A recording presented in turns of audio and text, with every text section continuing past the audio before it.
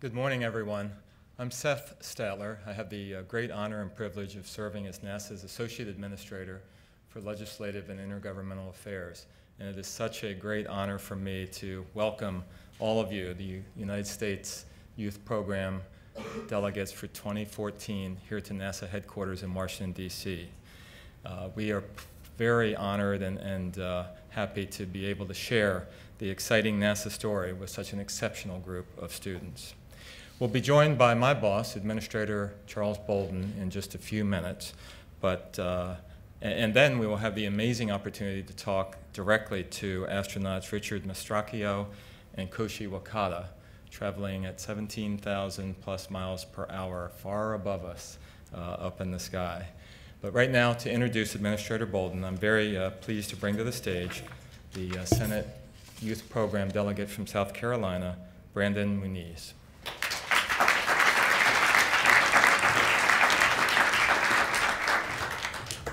Good morning. Space, the final frontier, the great unknown. So vast, we are only beginning to understand the things that we didn't know about it. Just as many of us have at one point been scared of what was under the bed, space can be dark and frightening. To lead the explorations, a person need not only courage and dedication, but also sacrifice. These traits have certainly been found in Administrator Bolden. He has not only led NASA on the ground as NASA Administrator, but has also commanded 2 of his 4 missions to space. He is a devoted public servant who can serve as a role model for those wanting to give to this country. I had the privilege of listening to him speak at Palmetto Boys State in June. He spoke not only about NASA's past, but also its future. I know he will be just as thought-provoking today. So now, with great honor and pride, I welcome my fellow South Carolinian, Administrator Charles Bolden, to the stage. Thanks very much, Brandon. Thank you. Let me thank Brandon very much. The television audience, you didn't have an opportunity, unfortunately, to listen to Dr. Thaler. I want to thank Michelle Thaler for an incredible presentation that she did to this group just before we went on the air. Brandon and I are both from South Carolina, as he said, as a couple of the other delegates here. It's a pleasure for me to welcome you to NASA headquarters also. You know, when Michelle started, she said they gave her 15 minutes to talk about the universe. They gave me a lot of paper. And some of the sponsors back there know that I generally don't use the paper, and I don't intend to do so today. I'll use it for notes and stuff. Let me thank the military reps who are here that have been mentors for the group. Thank you for your service, but also for taking the time to be with this incredible group of young men and women. And hopefully someday when they decide what they want to do when they grow up, they'll say they want to be like some of you. That's how I happen to end up where I am now. I graduated from C.A. Johnson High School in Columbia, South Carolina, not far from Aiken and not far from Myrtle Beach. And I never dreamed of doing anything that I've done in my adult life. So let me start out with that.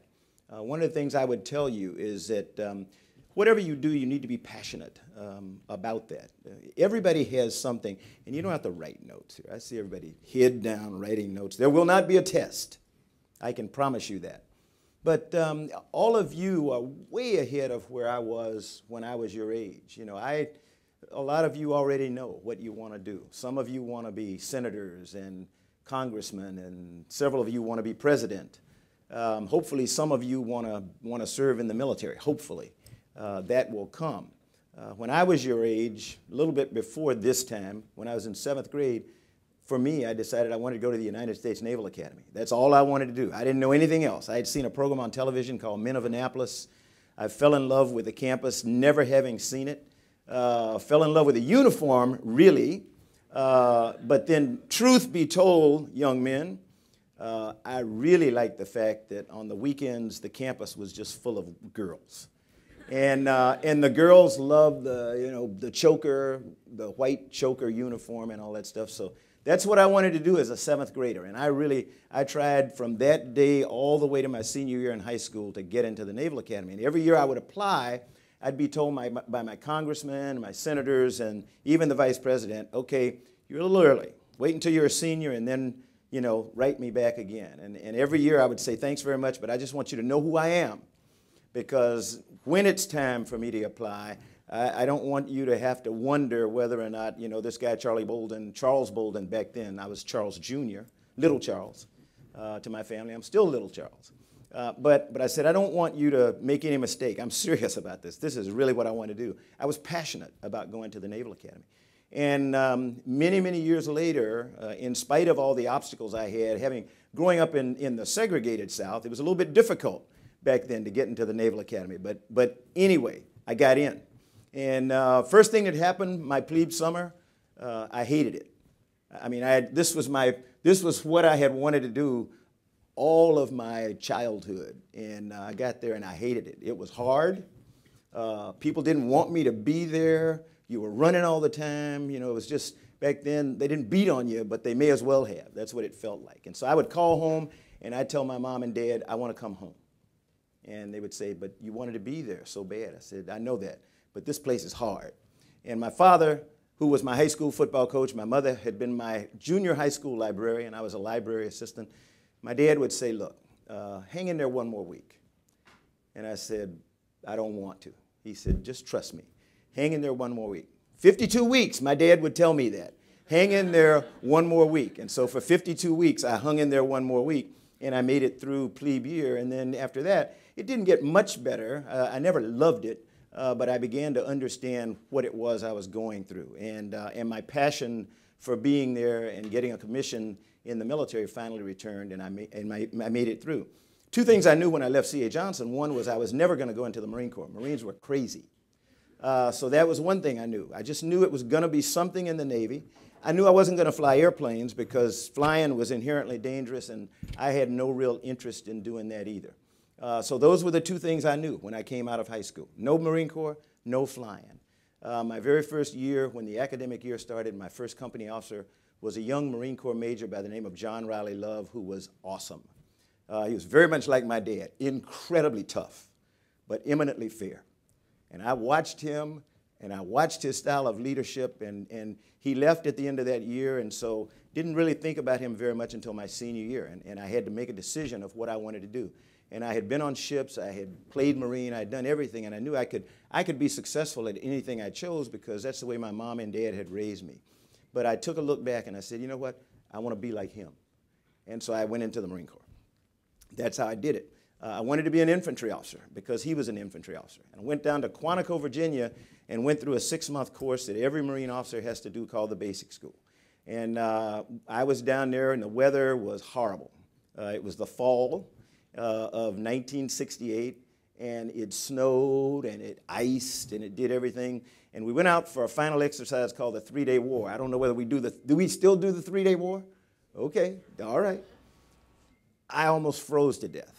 I did not sleep for 3 days. I volunteered for every fire watch because I knew if I put my head down, I was going to die. So I made it through the 3-Day War, and I came back, and I had married after graduating from the Naval Academy, and I went back and I told my wife, I said, you know, I don't think I want to be an infantry officer. So you got some infantry officers back here, I think, but I said, that's not for me. I don't want to crawl around in the mud, but I don't want to go to flight school. And my wife kept saying, but we can go to Pensacola and you can do it. And as has been the case for 45 years plus of my marriage, I finally found out that my wife was right. You know, we were going to Pensacola and things would work out. So I said, okay, let's go to Pensacola, Florida. We did. First time I got in an airplane, I fell in love with it. And I could not believe I had not wanted to do that. And then after that, things started happening. I had a test pilot who was an instructor of mine. We talked about what it was like. So my next goal was to become a test pilot. Took many, many, many applications to do that, but finally I got to be a test pilot. And while I was a test pilot, I met somebody called, a young man by the name of Dr. Ron McNair, the late, great Dr. Ron McNair. Ron was from a place called Lake City, South Carolina, not very far from where I had grown up. Lake City is really small, too. But Ron, like me, was an African-American. Ron was in the first group of space shuttle astronauts selected by NASA. He had been selected in 1978, and so he was going through his initial training when he came to visit Pax River with some of the test pilot graduates who had come back for a reunion. We talked about what it was like to be in the astronaut program. And before Ron left on Sunday, he kind of looked at me because he knew I'd become excited about what he was talking about. He said, hey, are you going to apply for the program? I said, not on your life. And Ron said, why not? I said, they'd never pick me, which my mother and father would have just been embarrassed if they had heard me say that. But I said, they'd never pick me. And Ron looked at me just like I'm looking at you. And he said, that's the dumbest thing I ever heard. He said, how do you know? How do you know that they won't pick you if you don't apply? And so what I did after that was I got embarrassed because, like I said, my mom and dad would have been really disappointed that I thought there was something I couldn't do, and I applied. I ended up getting an opportunity to interview and then selected in the second group of space shuttle astronauts. So I went to Houston in 1980 with my wife and my son and daughter, and we started what became a 14-year career in the astronaut program. So I say that to say, you know, if you're passionate about what you want to do, no matter what it is, you can do it if you stick to it. If you study really hard, work hard, and just stay as dedicated to it as you are to being in this program. You know, you didn't have to do this program. Somebody gave you the opportunity, and they probably said, you know, you're going to go to D.C. Some of you may have just wanted to come to D.C. I don't know. But you're here, and I think you're passionate about this. And so that's really what you have to do. You have to be very passionate about whatever you do, and it will serve you very well. Here at NASA, we're really passionate about the things we do. I like to tell people all the time, you know, we're in the future business. Right now, we have done a number of things in the period of time that I've been the NASA administrator. We flew the space shuttle for 30 absolutely incredible years. It was just an amazing vehicle. And if you're fortunate enough to go out to Udvar-Hazy, the Smithsonian Annex out at Dulles Airport here, or you go down to the Kennedy Space Center and their visitor center, you go up to the Intrepid Museum in New York, or you go out to the California Science Center, you can actually see one of the real space shuttles that went to space. Endeavor's out at California and LA. Atlantis is down at the Kennedy Space Center.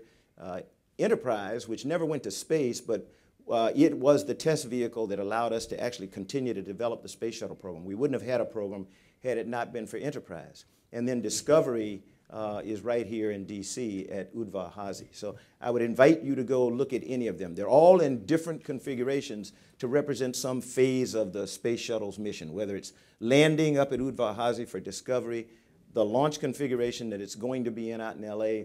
It's actually in space, flying with the payload bay doors open down at the Kennedy Space Center. So absolutely fantastic. This year, going back to a little bit of what Michelle was talking about, but back here on that other planet that's in the solar system, you know, there are, I know they're not 9 anymore, but I still love Pluto.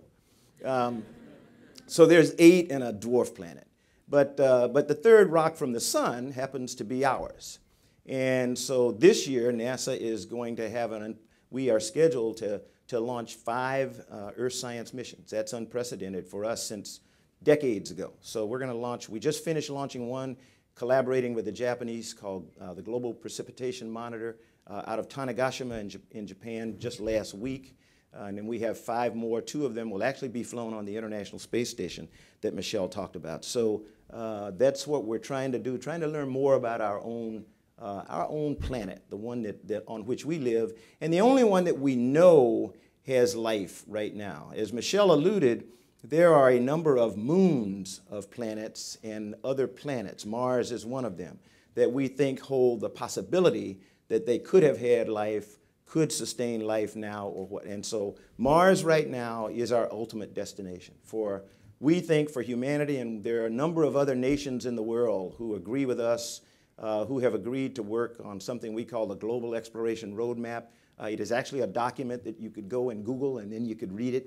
And it talks about this stepping stone approach that we're using to putting humans on Mars by the 2030s, because the president has told us to do that. He has said that he thinks that we can have humans on an asteroid by 2025 and humans on Mars in the 2030s. So we're working diligently to do that. We have a space technology organization, our human exploration organization, all are trying to develop the technologies that will enable us to get humans to Mars. We didn't talk about it, but they did in the video. Hopefully you enjoyed the video. They talked about what we call the asteroid redirect mission. 3-phase mission. 1 is to try to identify and characterize as many asteroids as we can, particularly the ones that are not giant, that are not planet destroying, but they could destroy communities if they were able to make it through the atmosphere and actually impact. A little bit more than a year ago in Chelyabinsk, Russia, We were reminded of what asteroids, meteorites can do if they get through the atmosphere. One exploded over that town, did a lot of damage, hurt about 1,500 people. So we don't want to be like the dinosaurs. We really believe that there is a way for humans to intervene. So our concept is to actually find an asteroid that's on its way toward Earth. Right now, we're trying to decide whether we want a big one or a little one. We tend to think we want one that's small enough to capture, one that may be in the, I don't know, 7 to 10 meter diameter size, that weighs hundreds of tons.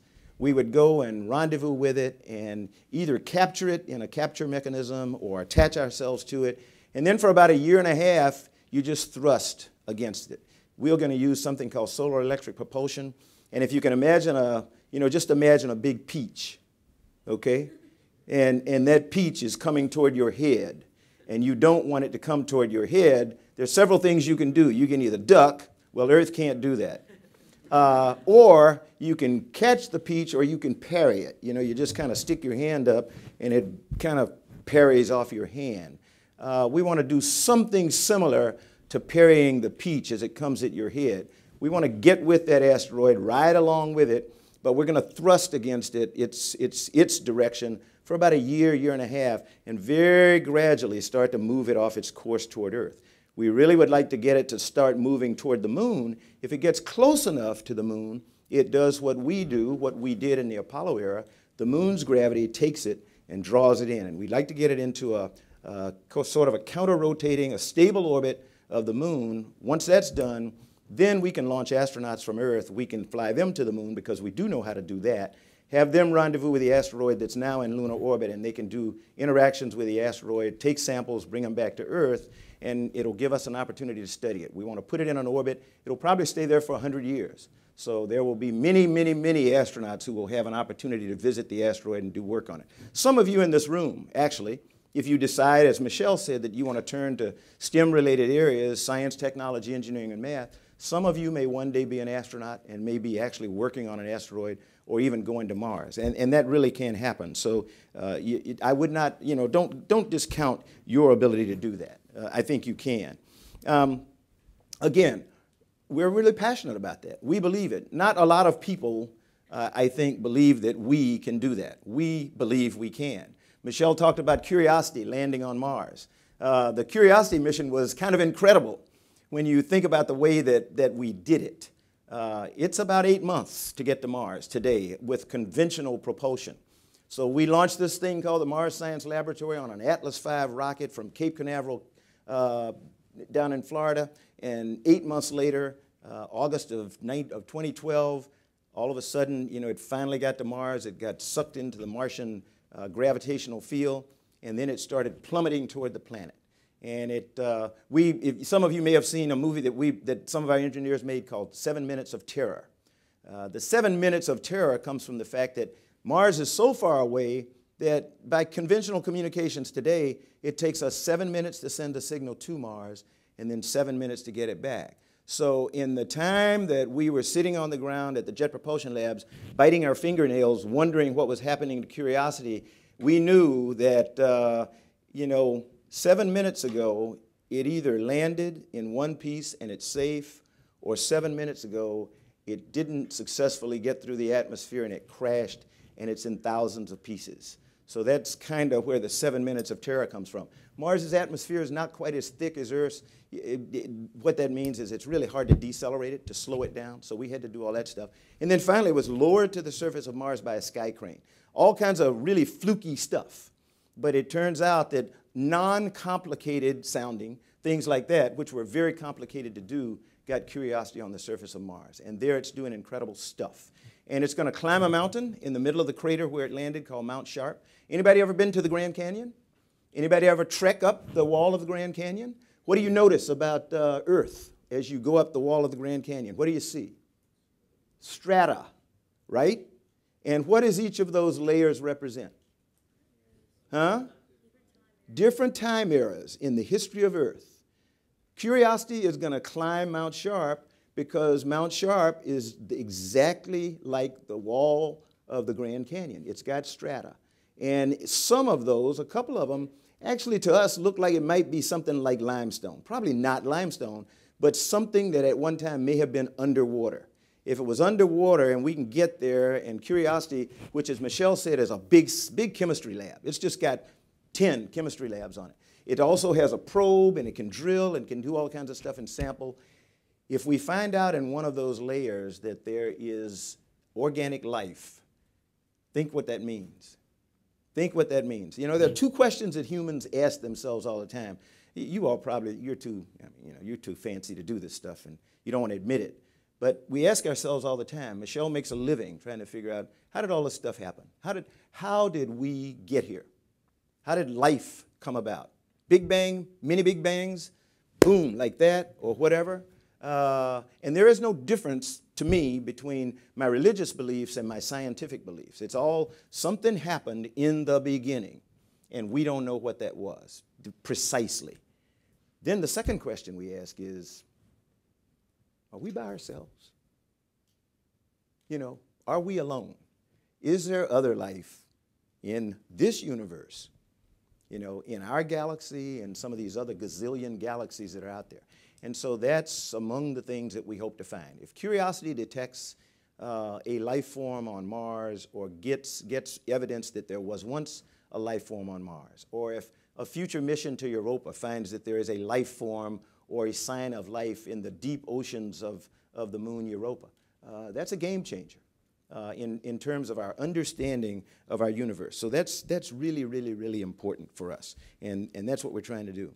I didn't talk about my parents. I talked about growing up in South Carolina, but I'll tell you real quickly. My parents were educators. My mom, as I mentioned, was a librarian. She had been a librarian at the elementary level, junior high school, and then high school. And my father was a high school teacher, but he was also a football coach, my football coach. And, you know, they were both explorers in their own right. But they didn't explore space and other kinds of stuff the way that I have been doing. They explored the mind and the intellect. And their destination wasn't another planet, as mine is. Their destination was people like you. It was young people that they wanted to enrich with a spirit of passion and a spirit of a will to learn.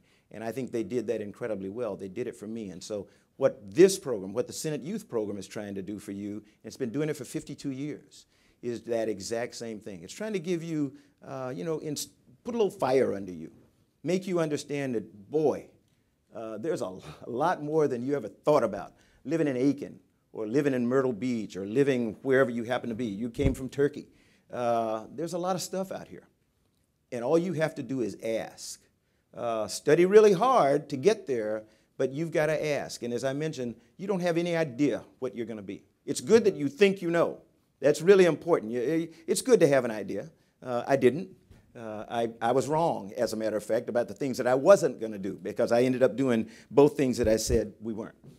We're doing some renovating here in the building right now, and before we started it, we used to have a sign hanging out here on the wall, and it was a quote from Helen Keller, and I say this, and I quote, "No pessimist ever discovered the secret of the stars or sailed to an uncharted land or opened a new doorway for the human spirit," unquote.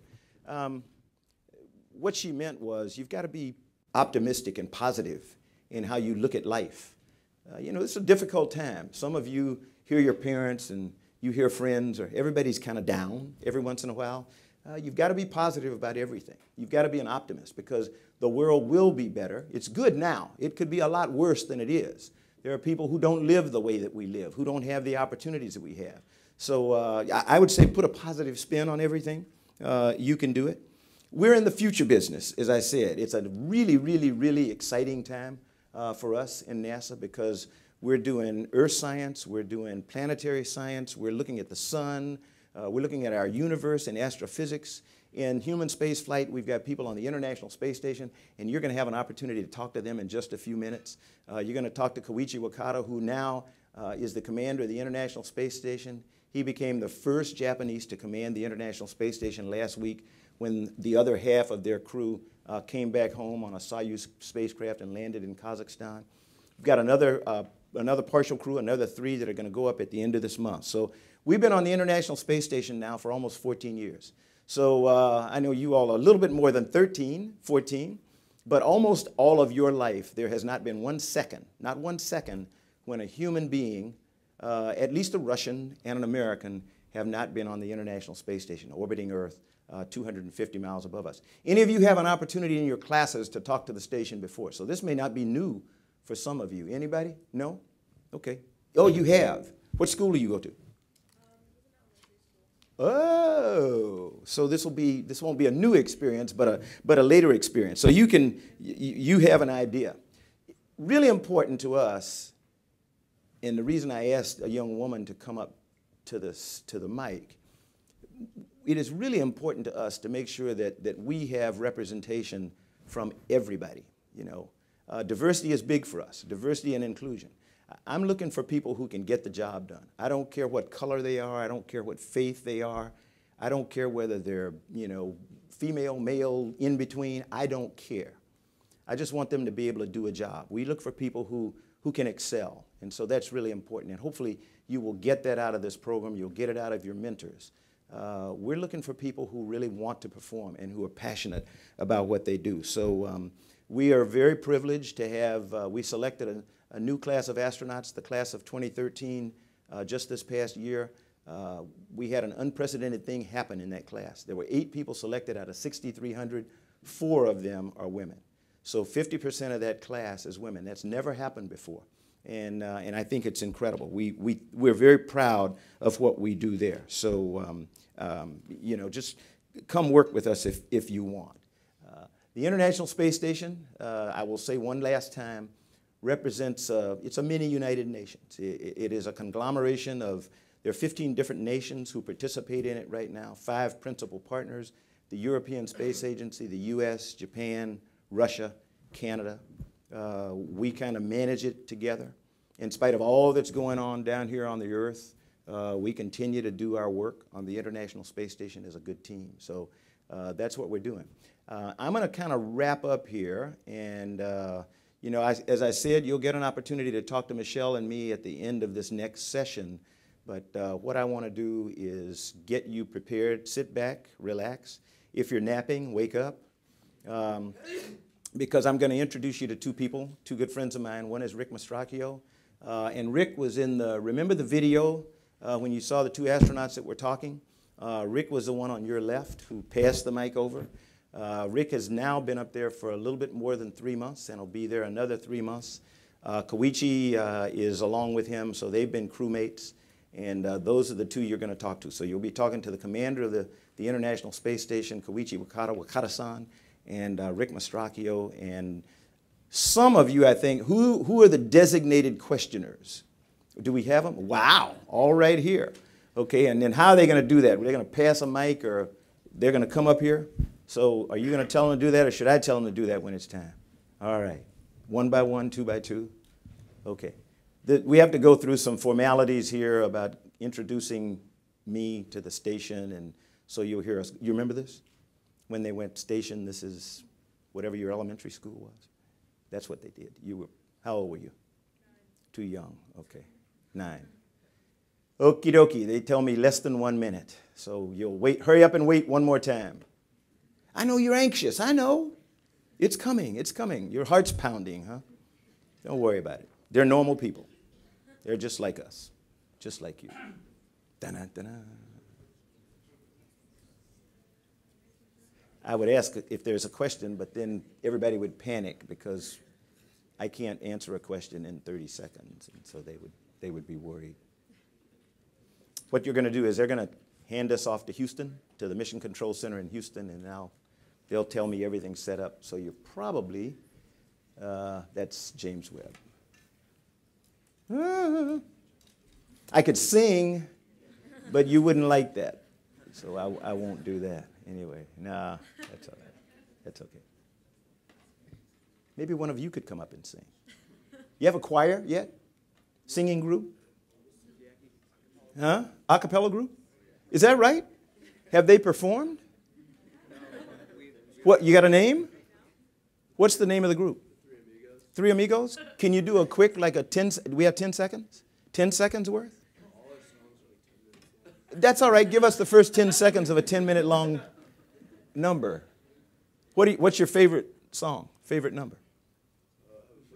Up. Okay, that's all right. Save it, save it, save it. We'll get to it. What is it? Number 6. Number 6. Okay, we'll get to number 6. Hey, Houston, this is headquarters. You guys hear me? Nope.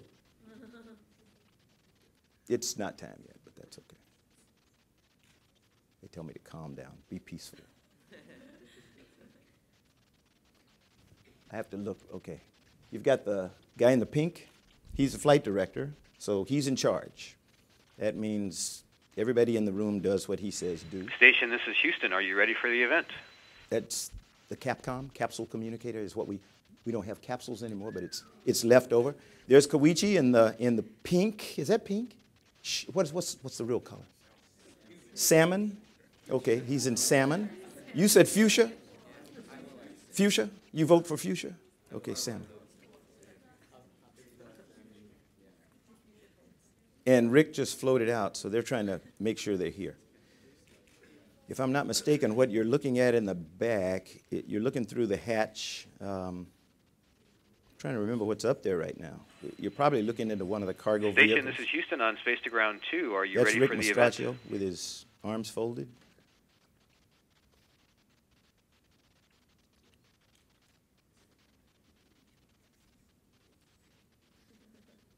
Yay! Station, this is Houston on Space to Ground 2. Are you ready for the event? Uh-oh. Houston Station, we are ready for the event. Mr. Bolden, this is Mission Control Houston. Please call station for a voice check. I will. Thank you very much. Station, this is Washington NASA headquarters. How do you read? Oh. NASA headquarters, Mr. Bolden, we have you loud and clear. What's this Mr. Bolden Welcome stuff? to the space station. What's this Mr. Bolden stuff, Koichi? How you doing? You and Rick. Good to see you guys. How are you doing? Charlie, very nice to hear your voice, and we are doing great. Thank you very much. Great. And I was going to send you an email so I don't have to do it now to congratulate you on taking command, but it's awesome. It takes a little while, okay? It's not 7 minutes. Yeah, it is a big honor for me, and then just happy to be able to work with a wonderful team on orbit as well as on the ground. I'm just happy to be part of the team. Well, we've got an interesting group of young people down here who are just brimming to ask you all some questions. They're from all over the country. They're part of the Senate Youth Program. It's been going on for 52 years now, and I think this may be the first time this group has had an opportunity to do this. So can I get you and Rick to just talk to them a little bit about what's going on right now before I let them ask questions?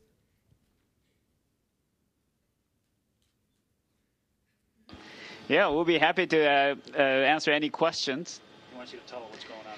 And right now we are doing a lot of experiments on board the space station and preparing for the arrival of the SpaceX 3.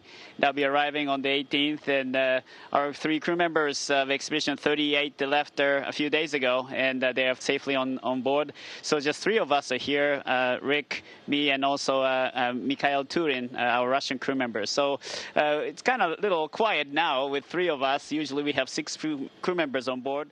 But we are continuing to work on experiments and the maintenance and the systems operation. Fantastic. Rick, what are we looking at in the background? Looks like you're packing up stuff to come home, or is that stuff you got to unpack? Yeah, that's a good eye, Charlie. Actually, that's SpaceX. Those are bags that will be returned on SpaceX. Like Koichi said, SpaceX arrives next week. Koichi will grapple it. We'll berth it to the Node 2, and those bags back there with the green labels, once we empty SpaceX of all the science and experiments and some bonus food maybe, we'll put all the good material that has to go back to Earth, samples, and equipment that needs to be turned around again. Well, great. I'm going to let the young people take over now, so I'll ask them to introduce themselves and then go with their questions to you. Good morning, and thank you so much for speaking to us today. My name is Yingxian Guo, and I'm a delegate from Connecticut. My question to you is, what event in aeronautical history do you believe has been most influential to NASA and to the future of space exploration in the United States?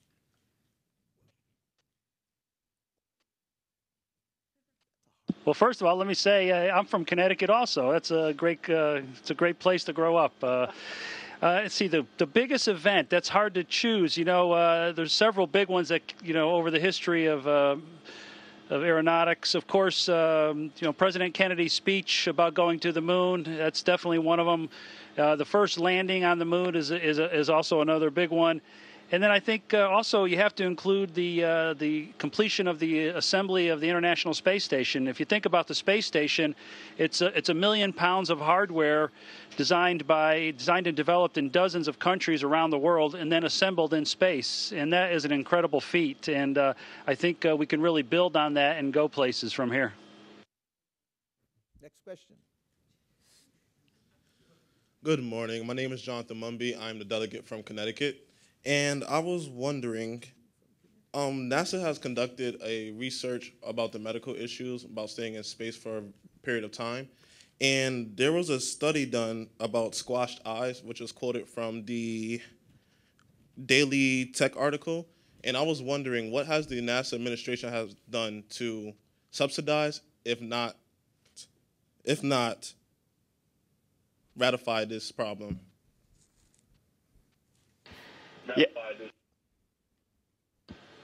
Yeah, that's a very good question.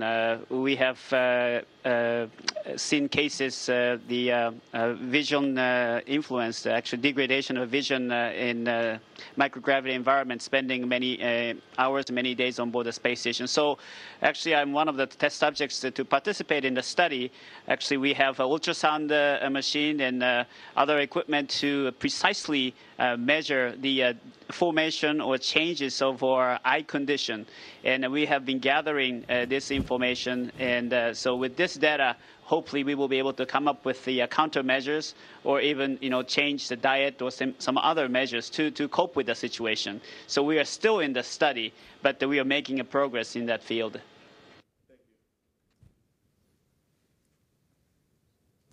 Hello, my name is Tamivu Pham, and I am a delegate from the state of Georgia.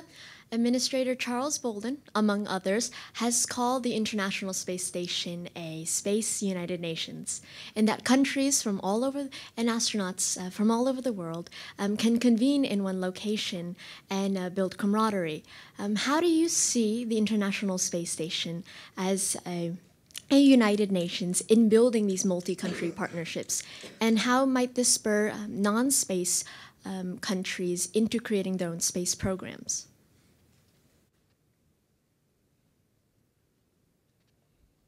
Well, that's a great question.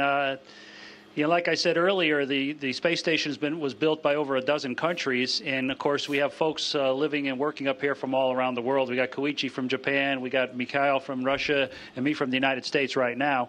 Of course, we have Canadian and European astronauts also at any given time. So, and we work as a crew. You know, I don't see Koichi as a Japanese astronaut. I don't see Mikhail as a Russian cosmonaut. I see them as my crewmates. I don't recognize them coming from different countries. They're my crewmates. So we're all equals up here. We all work together very well, no matter what's going on the planet. If our countries are getting along or not getting along, we still have great camaraderie up here, and we work together very, very well. I think that's a great example for anything. You know, we just finished the Olympics back in Sochi, Russia. Another great example of countries getting together and working together and creating great things. So I think these kind of examples are good, and the more times that countries can get together and build things instead of destroying things, I think that's a good example for anyone. Thanks for your question. Next one. Come on up. Hi, I'm Matthew Callahan from Hawaii, and kind of going off the last question, do you see any Chinese astronauts joining the International Space Station mission in the foreseeable future? And should America and other countries make greater efforts to create cooperation between China and other space countries?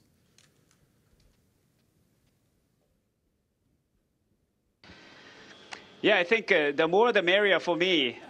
You know, when the space station program has started, we did not have the Russian participation, and then in 1996 we have the Russian participation in this program, and then since then we have been working really close to each other, close with each other. So not only China, but I would like to see more and more countries cooperate in this human space exploration. Hello, my name is Mary Margaret Cook, and I'm a delegate from Illinois. And my question is, I'm the daughter of a STEM educator, and I was just wondering how we can ensure that science, technology, engineering, and math education remains a priority despite the budget constrictions that agencies have faced in recent years.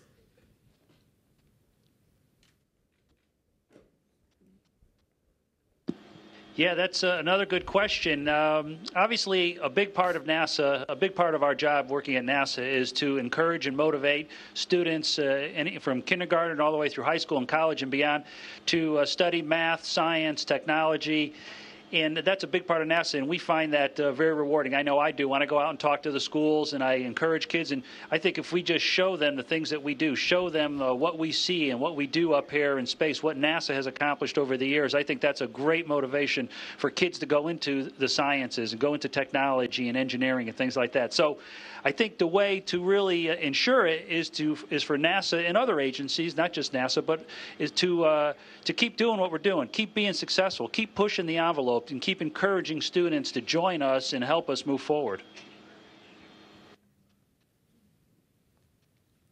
Hello, my name is Ishan Kumar from Indiana. Thank you for speaking with us. I have two questions.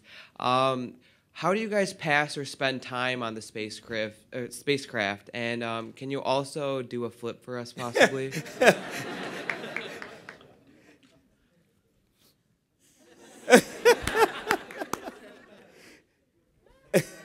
Yeah, I'll let Commander Wakata demonstrate the flip while I talk about our free time.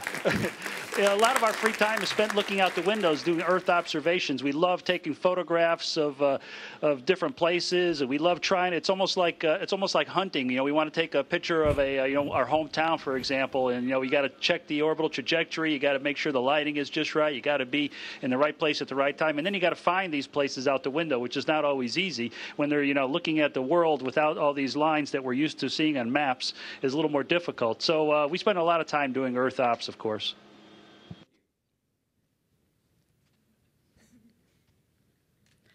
Hi, I'm Betty Thomas from Kansas, and I went to an elementary school named after Krista McAuliffe, so we always did a lot to honor her.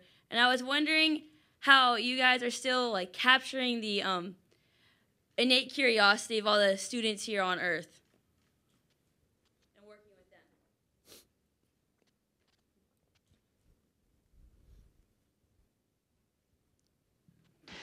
That's a very good question. As Rick said, I think we have to demonstrate, we have to show the excitement of what we are doing in space. This is the human frontier for everybody on the planet.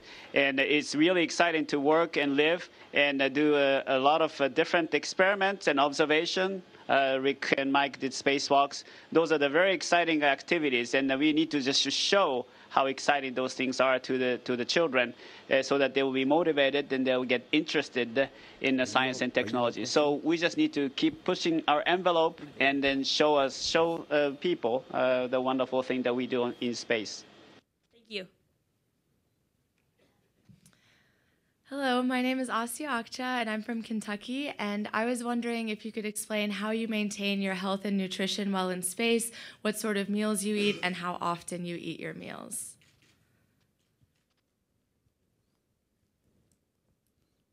Yeah, actually, it's for me, it was a little bit difficult when I first got up here maintaining my weight. It's very important for us to maintain our weight so we don't lose so much muscle mass and also bone density. So we have a wide variety of foods, and of course, dietitians and doctors have worked for years to try to perfect it for us. And so we basically can choose anything we want that's up here and eat it pretty much any time we want. I found that if I eat almost continuously, I can maintain my weight. So it's kind of nice because I have to eat a lot in order to maintain my weight, which is kind of the opposite problem that I have back on Earth. And then, of course, we have lots of exercise equipment. We have an exercise bicycle. We have a treadmill where we have to wear a harness and bungees to pull us down to the treadmill. And we have a great resistive exercise device. I'll call it weightlifting, but it uses a evacuated cylinder to provide resistance, and we could do squats and deadlifts and bench press and basically a whole series of 10 or 12 different exercises. And we do those about 2 hours a day of exercise, so it's actually quite difficult. You know, it's a hard workout up here. Thank you so much. Hello, gentlemen. My name is Nathan Lilly, and I'm one of the 2 delegates from Louisiana. And my question to you two is, what do you believe is the future of space travel for the general public?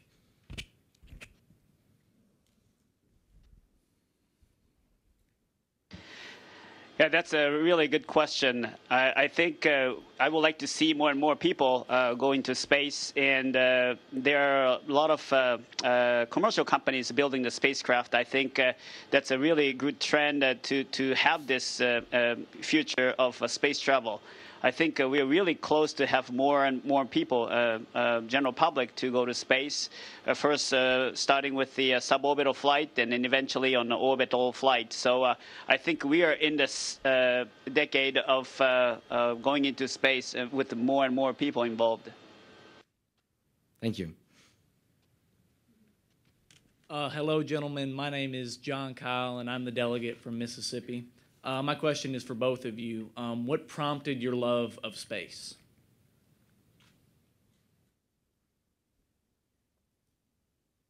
Yeah, that's for me. It was I kind of realized in 6th grade, 7th grade, somewhere around there that time that I was very interested in science, very interested in space, very interested in airplanes, anything that had wings and that could fly, or a rocket behind it, pushing it into orbit was interesting to me for some reason.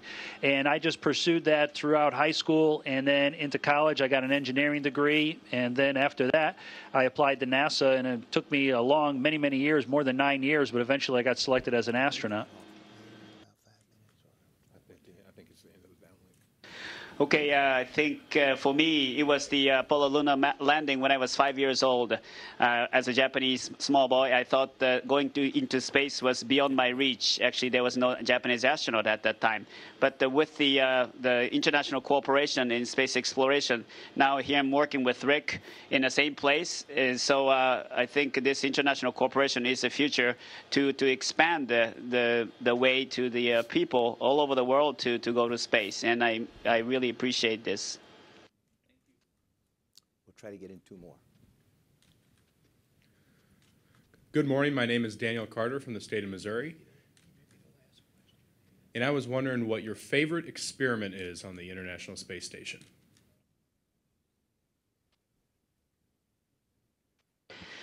Actually, there are a lot of exciting experiments. And then one of the examples is really hands-on type training. One of the examples is the Spheres experiment. We test the software developed by the scientists and engineers. That is a multi-satellite control and a robotics control type experiment. So we can really see the motion in the activity of that satellite. So those hands-on type experiments are really exciting. Next one. Is this going to be it, Cliff? Good morning. My name is Tyler Tepke Floyd, and I am from North Dakota. My question for you is, how does working with other nations affect your productivity and the overall success of the space program?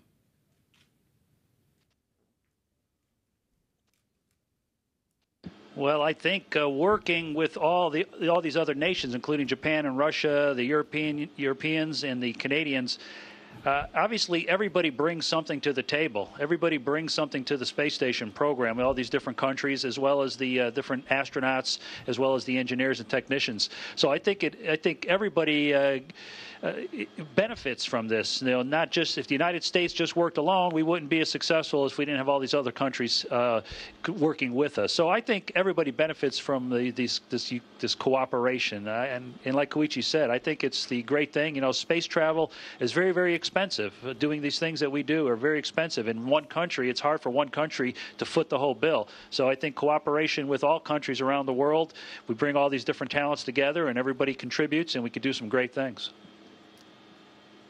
Hey, Rick and Koichi, they're telling me that our time is out. So I want to thank both of you for the incredible job you did. Thanks for letting us come into your home. Congratulations again, Wakata-san, and you all continue to enjoy yourself. We'll try to get the Dragon up there for you Sunday or Monday, and then 3 more crew members at the end of the month. So thanks very much. Well, thank you very much. Some great questions. We appreciate it. And Houston. Station, this is Houston ACR. That concludes the event. Thank you. Thank you, U.S. Senate Youth Group and Mr. Bolden. Station, we are now resuming operational audio communications. Thanks very much, Houston. You guys take care. Okay, we do have some time left. I know I promised you that we would. We'll let you say 5 minutes? Okay, all right. Anybody have questions that you did not get that you wanted to ask them, or go ahead, just hop back up to the mic over there, anybody, and we'll try to get them in the time we have left. I know Michelle is here if you've got other questions for her, and like she said, she'll be around for a little while. Hi, my name is Pablo Hockey. I'm a delegate from Iowa. Thank you very much for allowing us to come here today and learn so much about the progress that's going on. A lot of us around here are interested in going into politics, political science, public policy, and I know that during the introduction of Michelle, they mentioned that she had gone into public outreach for science, and I was wondering how can we, who want to pursue an interest in that kind of public service, how can we be involved in science in particular? I think I'll let Michelle give you her take. All of us are involved in helping the leaders of the nation develop policy. We give them our opinion about what space policy should be. That's one of my jobs, is to advise on that. But all of us are passionate about reaching young people. So we spend time in schools, we spend time in doing fora like this, anything that we can. And I would say no matter what you do, whether you end up in politics or whatever else, don't fail to give some time to go, one, back home, where you came from, to help them understand, you were there, and if you did it, they can do it. So that's one of the things I think we try to do. I'll let Michelle add. Well, yeah, and if I could add a little bit to that. People are talking about what influenced you to become a scientist. For me, it was Carl Sagan. He came out with his television show Cosmos when I was 10. And have any of you guys seen the Neil deGrasse Tyson version? Yes, it's really wonderful. I highly recommend it. To me, I love being a scientist because of the people that I work with. We're creative, we're silly, we don't take ourselves too seriously. But one thing we do take very seriously is that this is your space program. This is paid for by the taxpayers of the United States and international collaborations. And if we don't communicate back what our discoveries are, what our passions are, how inspiring this is, then we have not done that job. We haven't done our job. And one of the things I love about NASA is that NASA takes that very seriously. We have to bring along every person on the world we can on this journey. It is better for people to know the stuff we're learning. It makes us richer human beings.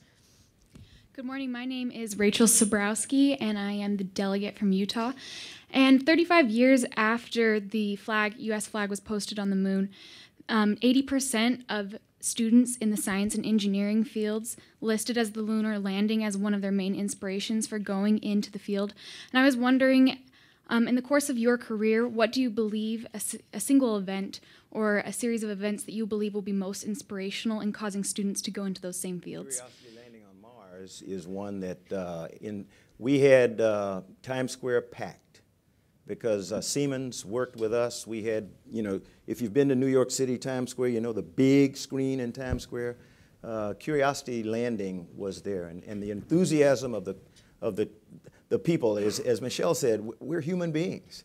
We have emotions and stuff, and if you had seen the members of the team, I mean, hugging and crying and doing everything else when Curiosity landed, that's sort of this generation's moon landing, to be quite honest, I think.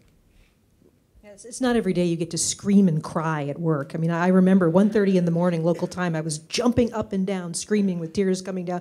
Not every job has that, actually.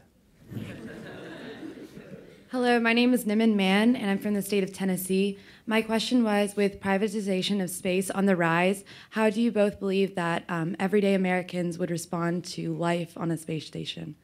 I think they would find that they adapt. The human body is absolutely amazing. Once people get over what they perceive as their fear of going into space, it's not like here on Earth in one respect. Gravity is overcome. But other than that, you know, the environment inside the station is like this room. The food we eat is essentially like the food you eat. As Rick and Koichi explained it, you know, you use a fork, knife, spoon. You drink through a straw because liquids don't want to behave.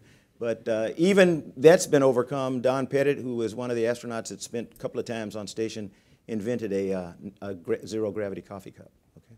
You all have been absolutely incredible. Thanks very much to you, Michelle. I'm gonna close with one thing because, you know, you are here, and I want you to understand the impact that you can have. And I'll tell you a real quick story, and the story is about a young man by the name of Nkosi Johnson. Nkosi grew up in a small village in South Africa, and some of you have heard me tell this story before. It's my favorite story. Brandon, I think I talked when I was at Boy State. Nkosi was born with AIDS, a small village called KwaZulu-Natal, South Africa. His mother found a young white woman, Gail Johnson, and asked her if she would take her son after she died. She knew she was going to die after he was born. And sure enough, a few months after he was born, his mother died, and Gail took him. And everybody who knew Nkosi said, you know, he is not like anybody else we've ever met. This kid is always worrying about other people, always worrying about his village, really battling against this incredible disease. And he believes he can make a difference. And as Nkosi grew up, he and Gail traveled all around South Africa, then all around the African continent, and then all around the world, crusading against AIDS. An American writer by the name of Jim Wooten had a chance to meet Nkosi, and he ended up writing a small biography of Nkosi Johnson called We're All the Same. He came back to the States, and he was called and said, hey, Nkosi's going to die. And he's not got very much long to live, and you better come back if you want to see him one more time. So Jim Wooten flew back to South Africa, went to the hospital, and he sat by Nkosi's bedside, and he said Nkosi was still barking out orders to people. You got to do this. We've got to do that. 12 years old, weighed less than 20 pounds. Sores and pus and everything all over his face. Jim said these beautiful white teeth shining through this little black face, all frail. And Nkosi is telling everybody what to do. And Jim said, stop. Just stop. He said, Nkosi, you're going to die. And he said, Nkosi looked up at him and he smiled and he said, yep. He said, you could die today. And Nkosi said, yep. He said, well, I don't get it. Why do you do what you do? You're a 12-year-old kid. As far as I know, you have never cried out in pain. You've never asked for any help. All you've ever tried to do is do stuff for other people. Why do you do that? And he said, Nkosi kind of looked up at him and he smiled and he said, you know, you do all you can with what you have in the time that you have in the place that you are. Do all that you can with what you have in the time that you have in the place that you are. Take advantage of this opportunity. You all have met an incredible number of people. Not a lot of people get to meet the President of the United States person to person like you're going to do this afternoon. Take what you learn back home and make a difference. You know, do all that you can with what you've been given in the time that you have on this earth, wherever you happen to be. So God bless all of you. Thank you so very much for sharing your time with us, and we hope you've enjoyed being with us. Thank you.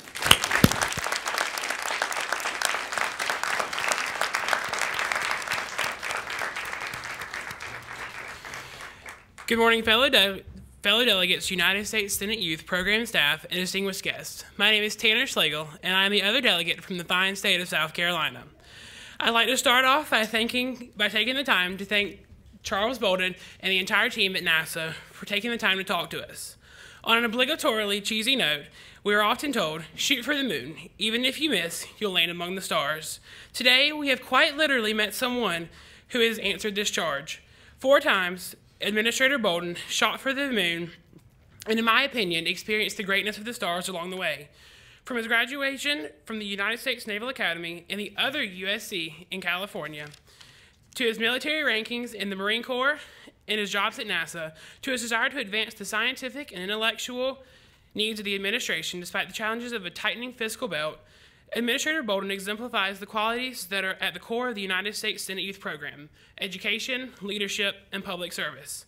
In addition to representing the ideals of the program, Administrator Bolden makes me proud to call myself a South Carolinian because of his humble personality and his ability to do what he believes in. With his advice to be optimistic and passionate in all that we do and to not be afraid to ask, Administrator Bolden acts as a role model for all of us who desire to go on a course into uncharted territory. Again, I would like to extend a great and sincere thank you from the United States 52nd Annual United States Senate Youth Program Delegation to the entire team at NASA and Administrator Charlie Bolden.